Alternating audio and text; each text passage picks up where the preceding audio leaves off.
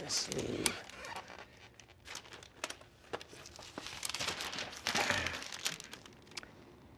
They were throwing a little girl up with a blanket on the beach.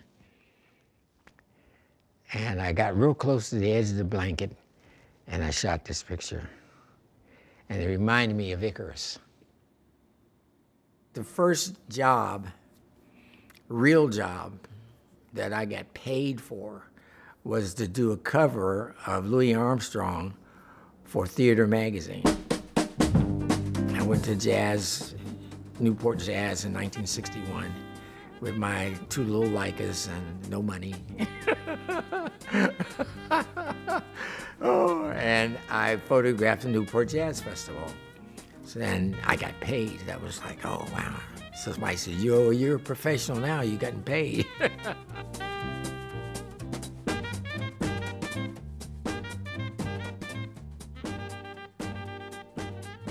My name is Adger Cowans. I had started my life as a musician, and that's what I thought I was going to do, but then photography came in. Everything in life that's flowing past you is important, and that's what I wanted. I wanted those moments of life flowing past me, whether it was movie stars, whether it was people walking down the street, whether it was an abstract, no matter what it was. If I had a feeling here in my heart, then it was important to me to do it. If I was photographing a person, I wanted to get them to look at me or to look at the camera. I wanted to capture part of who they were. And the eyes do that better than anything else.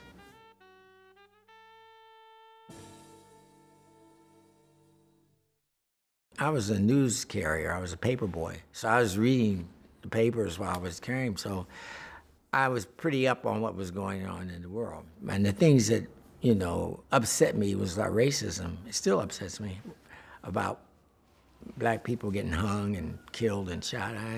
It was very, it got me. It gets me today. They would look at the work, they would see the work. My agent would take the work, and they would see the work and they would want to hire me. And then when I would show up, it's like, oh, Jesus, we're so sorry. Somebody just took that job. So I took all that racism and rejection and everything, and I put it in my work. That's one of the big things I learned from Gordon Parks, was to take negative energy and turn it into positive power.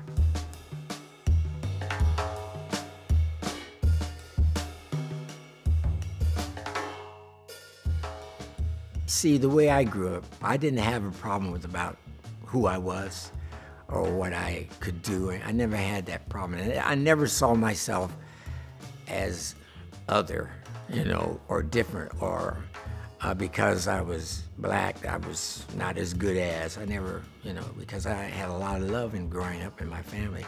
I think the basic thing about racism, it's not going to change until white people change it. They made it.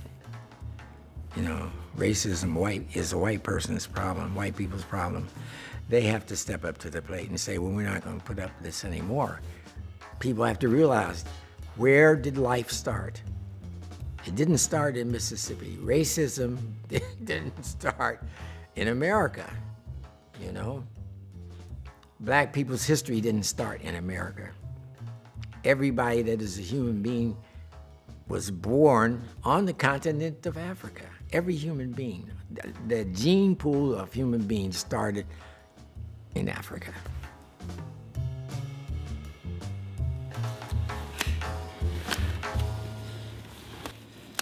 Okay, yeah.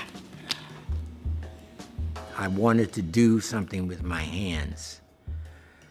And I wanted to do and make images I always have, even in my photography. I want to make images that haven't been seen before. You know, I wasn't educated with a degree in painting. It was a desire to make something with paint. I have this exhibit at Fairfield University. It's not actually retrospective. It's just to look at my work over a period of time. I don't know what it means. I really don't. People say, well, what do you want your legacy to be? I don't know anything about a legacy. You know, it'll be what it is. It'll be what the people make it. I can't make my legacy. I don't even know what that is. All I want to do is to work, and it'll be whatever it be.